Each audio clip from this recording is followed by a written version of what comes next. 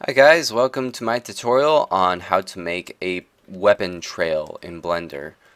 I'll show you my result first, so you'll be all impressed. Cause like, damn, look at that particle trail right there. That kick at the end is kind of weird. Let's end this at 150.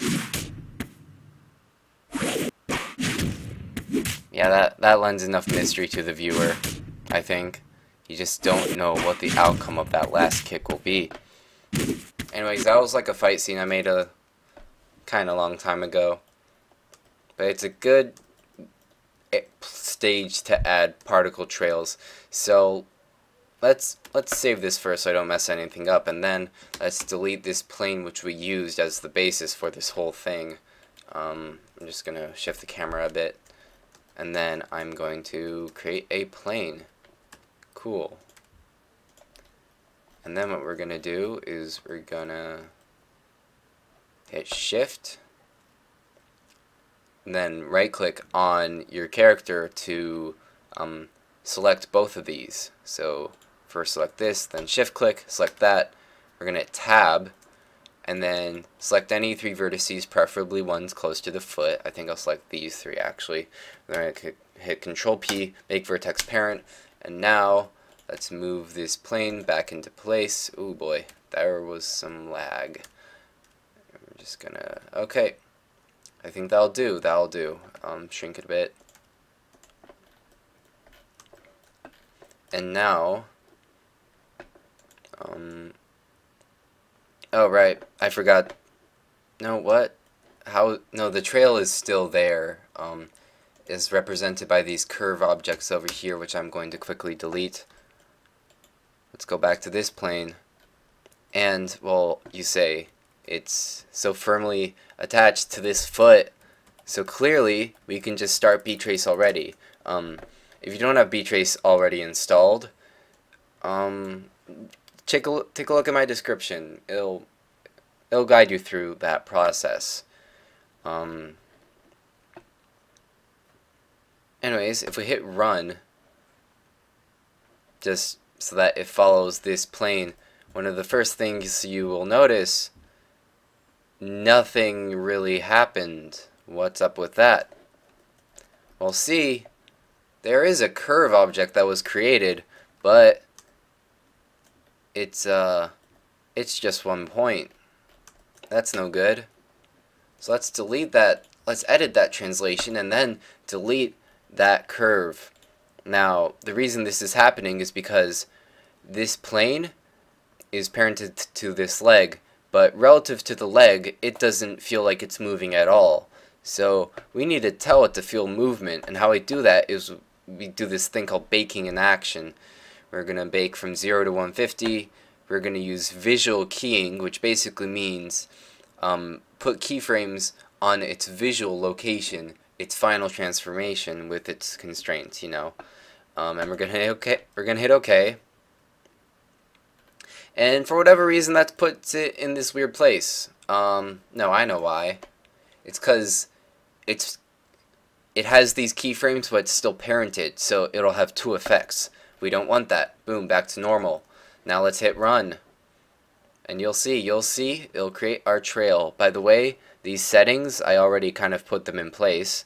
So let's first make sure this works. Oh yeah, it works.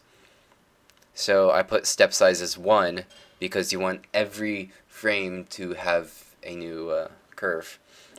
Start frame 1, end frame 200. That was a mistake. Let's move that to 150 because that's the way our animation is. If you don't do that, well, you'll see. I'll just go to the last frame and you'll see that, yep, right there.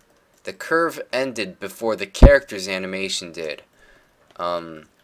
This has happened like every single time I've recorded this tutorial, so clearly this is a very important pitfall that you do not want to fall in. So we're going to delete that curve. We're going to edit its translation, like so. I don't know what edit translation does. I do not. We're going to select our plane again, 0 to 150, 1 to 150. Curve settings, Bezier vector. I believe lowering this resolution, adjust the bevel, I think we can just set that to 1. Surface resolution, I'm pretty sure we can adjust all this afterwards though. Yeah.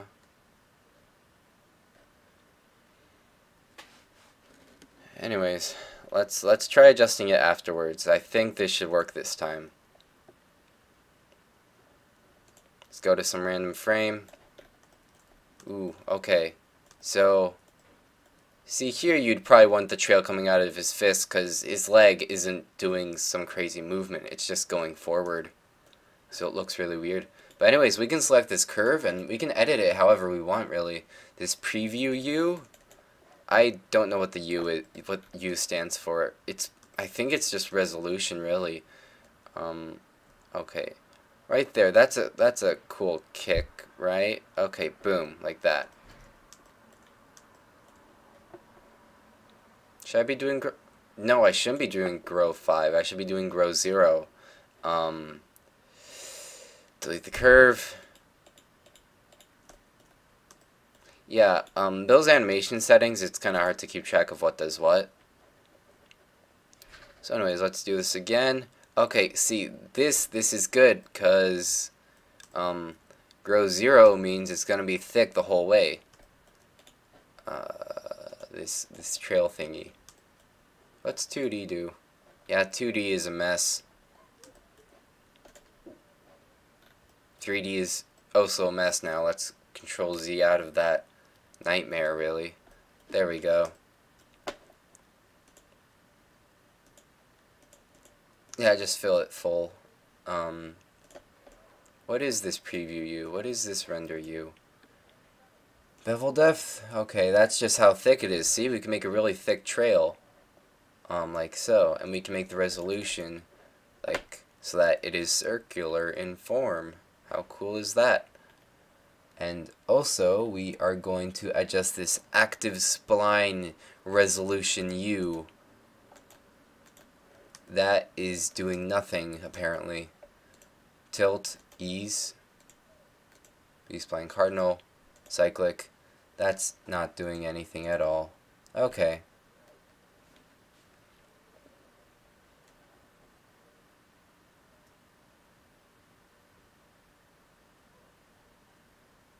Okay, so one thing you can do is like keyframe this start and end. That would be interesting. So you wouldn't get that taper right there. And then you could like solidify and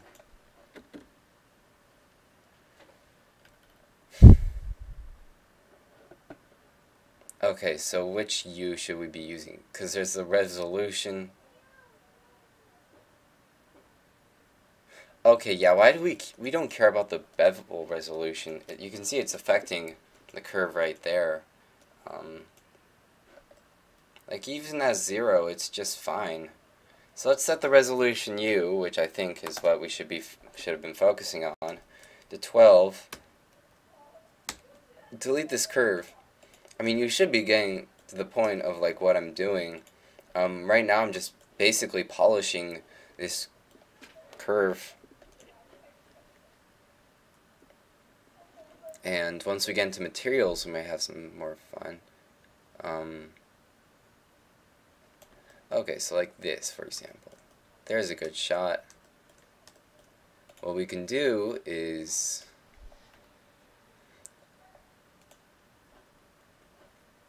well, as a diffuse, it looks a bit like this, which is interesting. But of course, we can change this material to whatever we want. We can change it to glossy, which is, you know, just reflective. Doesn't seem to work well here when the lighting is down. But if we were to set that to 1, then you would see it reflects, and that's pretty cool. Definitely fits in with our low poly art style, but we could also switch to volume emission, and as you can see, it kind of creates this cool effect. And then if you combine that with making the bevel depth like 0.5 or something ridiculous, well, one thing you can do is make 2 curves and make one of the bevels 0.1 or like 0.05 and then make the other one 0.5, and then you'll sort of have like almost a lightsaber effect where the emission is stronger in the middle. But this might be enough. Anyways, that's my tutorial for BTrace, and I hope you guys enjoyed. I'm just gonna play it off one more time.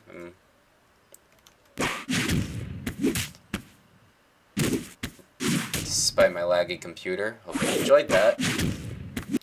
Next tutorial might be on that little particle punch right there.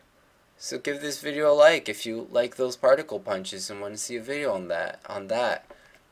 Boom, look how cool that is. Look how cool that is. I might even show a render. That's spoiling though. Anyways, thanks for watching.